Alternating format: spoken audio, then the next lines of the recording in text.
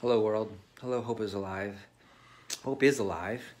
My name is Timothy Rudel, a father of 4 beautiful children, husband of one beautiful Erica Rudel. I got a lot of good things to say. I hope this doesn't come off as, like I'm ignoring the world or I'm blind to the problems of the world, but one of the hardest things that happened in the very beginning of the pandemic was I wasn't able to attend my 4th child's birth. So it was kind of I was there for every other child, 3 other children I have, 2 boys and another girl, and they weren't allowing me to be at the hospital because I was quarantined. There was suspicion of being COVID positive, which at the time they didn't even have any tests. So I've never been tested for COVID, but I had no symptoms and they had no tests in Auburn. So I had to stay home and watch her birth, which she's right there. She's so beautiful. I had to watch it through FaceTime,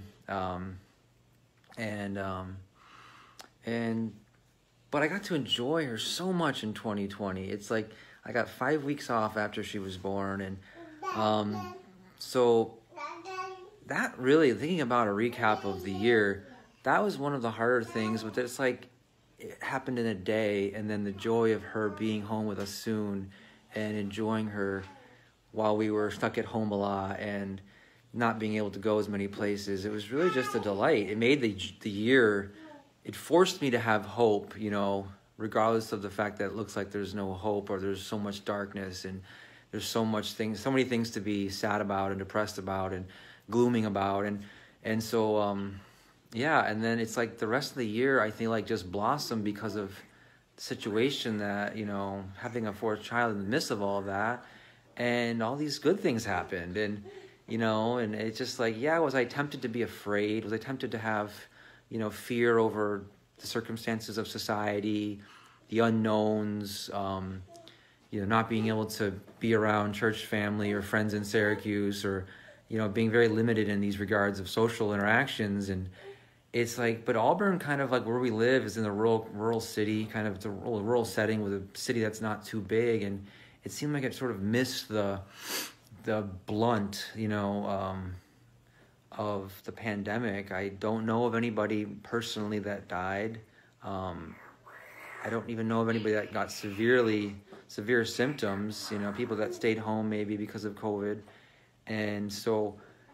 I work at a prison. I only know of a couple people that has serious complications with COVID, and I don't know anybody that died of coworkers or inmates. And there's over 1,000 inmates that are usually regularly housed at Auburn Correctional Facilities. So it's like I could reflect on these things that are negative in society you see through the TV, or I could shut the TV off and I could look out the window, and spring still came and summer still came and the seasons and the children were still playing, and there's so much hope in so many things, like in my life, and even I see in so many other people's lives, that I could look at that stuff and I could be like, you know what, I'm going to be thankful.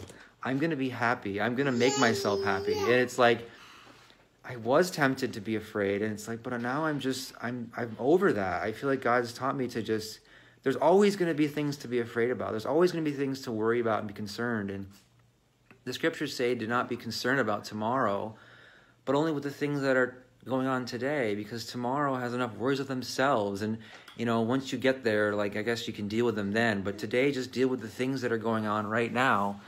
And the things that are going on right now in my life are, okay, I got to, love my family, love my neighbors, I have a wonderful new neighbor. That was a joy to this year. That I get to see often because he's close by and we get to interact. And so, so it's just reflect on the things that are going on in your current moment of existence, and see how beautiful they are, and embrace them, and don't just take them lightly as if, okay, well, yeah, this is nice right now, but the real truth of the world is that the world's going to going hell in a handbasket because all the hatred and all the anger and all the problems and all the, societal, sort of corruption and disruptions and it just, all these things, you know, or I can just focus on this. She's just beautiful. So I just bless you and I encourage you. Hope is alive. I know people around the world, hope is alive. And I so many stories of hope, and truth prevails. In the end, truth wins, love wins. And so I'm sticking with that story. And all right, God bless you. Have a great rest of the day.